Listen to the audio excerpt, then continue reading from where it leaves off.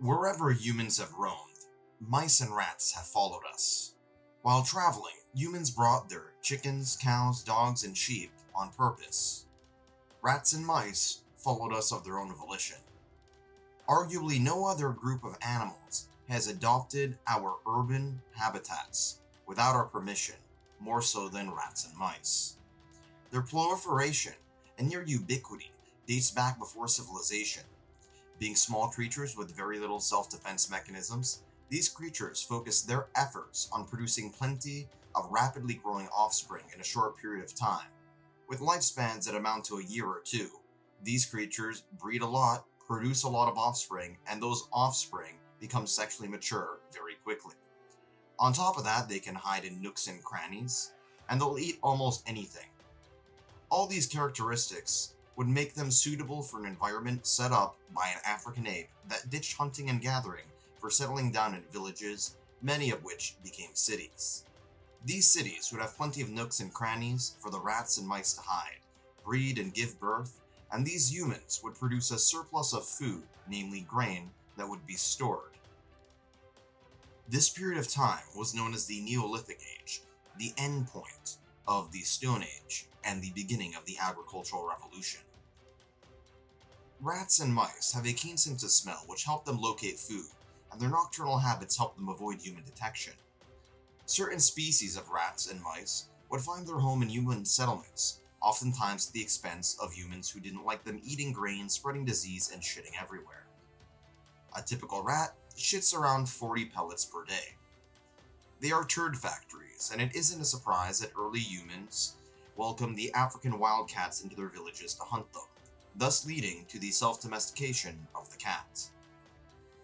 The amount of havoc that these tiny little creatures manage to pull off without any venom, poison, sharp claws, or sharp teeth is pretty remarkable. Some cultures even incorporated mice and rats into their diet, namely in parts of Southeast Asia and Southern Africa. However, this is highly taboo in most cultures. As humans left hunting and gathering for farming, as their cities became bigger and trade networks grew, mice and rats followed. The most noticeable example of this was via the bubonic plague during the Middle Ages of the 1300s AD.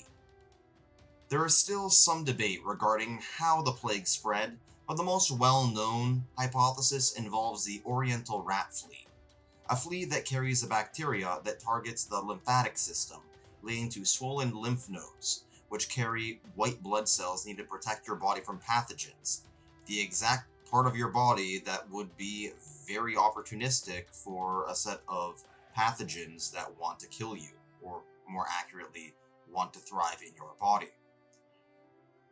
These bacterium were basically situated on the oriental rat fleas, which were most likely carried by, well, rats. Rats from Central Asia, as mice and rats traveled alongside Mongol armies, as well as various merchants and tradesmen. These rats spread by foot, caravan, and ship across much of the Middle East, North Africa, and Europe, spreading the Black Death, arguably the worst pandemic in human history.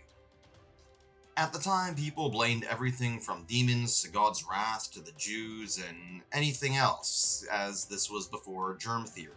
People didn't know who was carrying the pathogens around or really what pathogens were in the first place.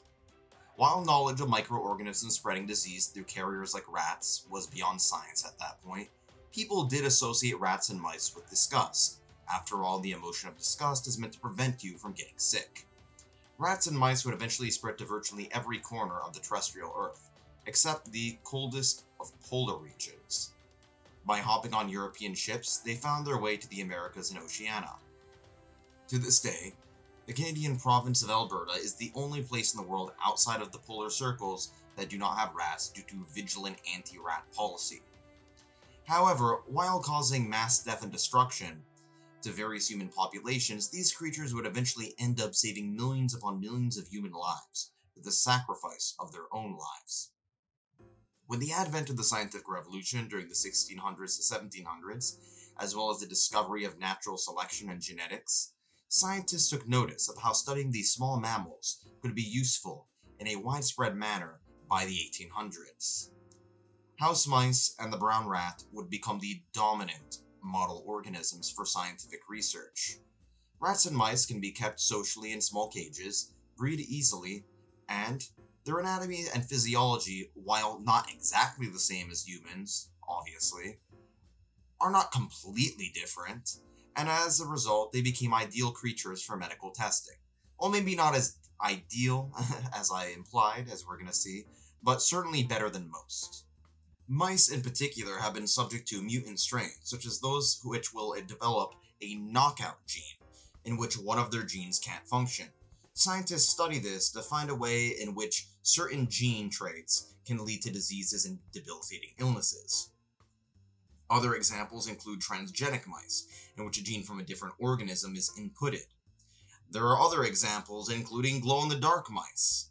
To this day, mice tend to be the most popular model organism for medical studies, while rats, due to their higher cognitive abilities, dominance, and flexibility, tend to be more popular in psychological studies. However, there has been a recurring issue with using them for tests. For one, they're obviously different animals, with different anatomies and physiologies. For a variety of very complex and convoluted reasons, studies done on mice in particular for, say, diabetes and Parkinson's disease, among others, have been called into question.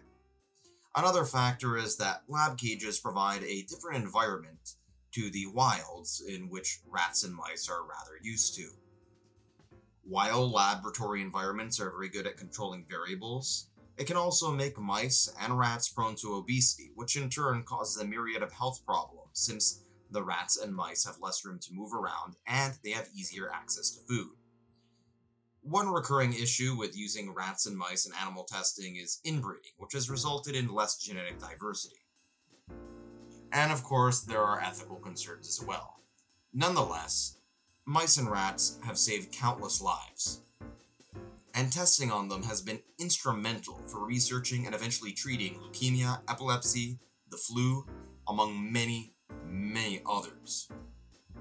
In Russia, there's even a monument to the laboratory mouse in homage to the mice and rats which were sacrificed for our own human lives. Hopefully one day, with emerging medical technology and better methodologies, their further sacrifices will no longer be needed. However many human lives they've contributed to the ends of, they have probably prolonged so many more. Thanks for watching.